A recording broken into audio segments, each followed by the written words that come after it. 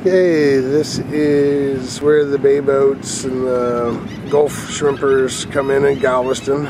There's a lot of boats on dock. It's Saturday. There's some people moving around here and there. Haven't seen any shrimp yet, but as soon as I do, I'll find out what sizes they're catching. But there's a lot of boats on the dock. Maybe they've been out last night. We'll find out.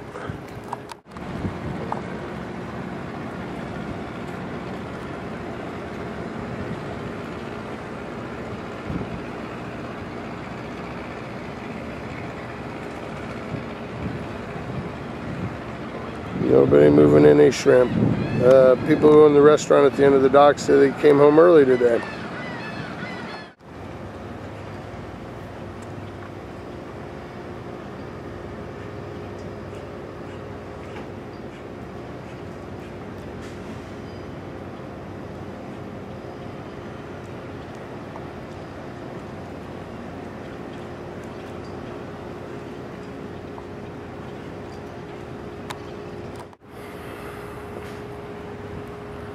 Well, this is our second visit to Galveston. This is about 3 weeks later, and doesn't seem like there's a lot of shrimp coming in.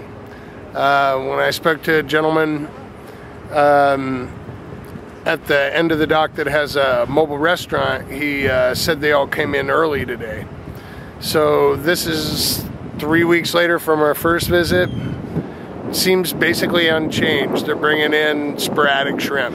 It's nothing steady. It's a big system.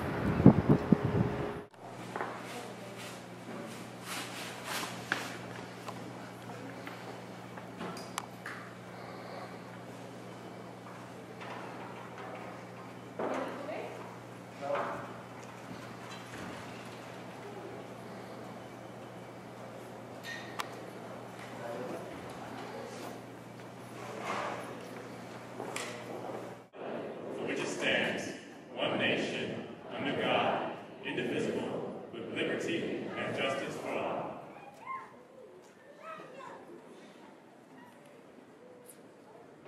Joshua Cover singing our national anthem.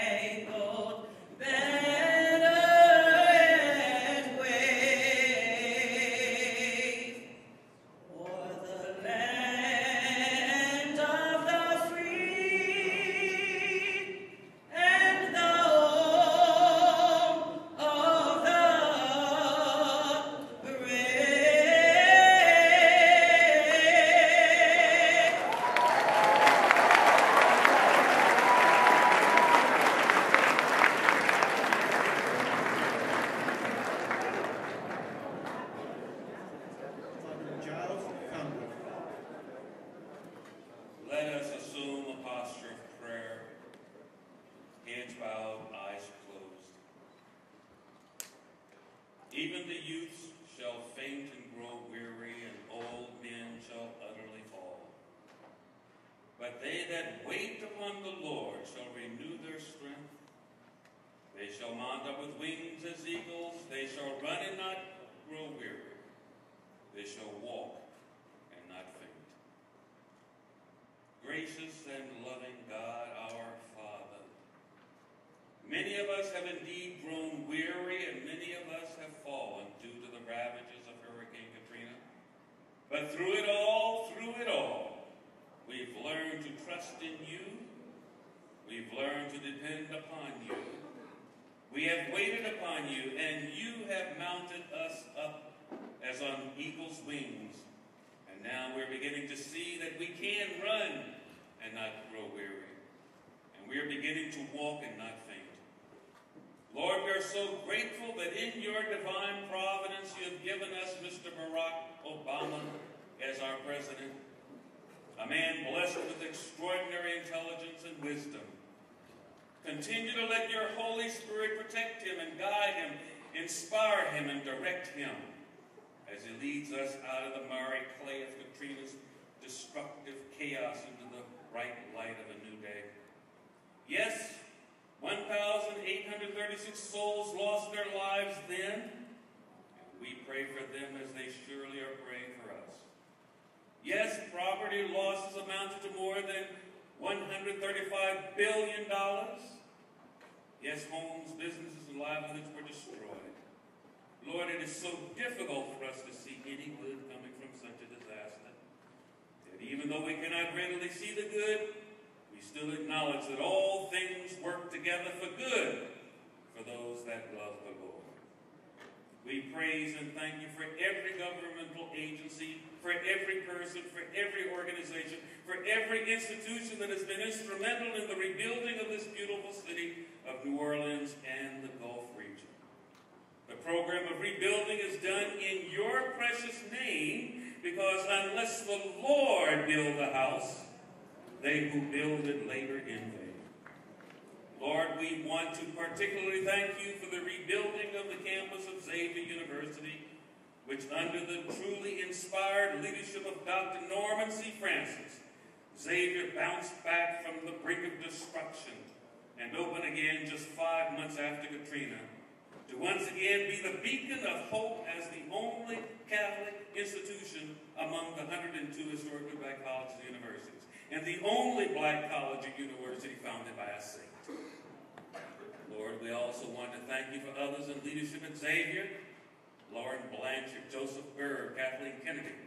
We want to thank you for Jamie Phillips, Father Ferd Cherie, and Lisa McLean. We want to thank you for Kenneth St. Charles, Marion Gracie, and Calvin Trey.